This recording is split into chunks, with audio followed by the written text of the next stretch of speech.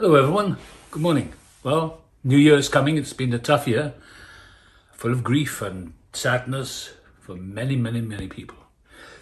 But 45 years ago today, I had a wake-up call. I was heading for disaster, drinking myself to death. I'm not preachy, but I got a message, a little thought that said, do you want to live or die? And I said, I want to live.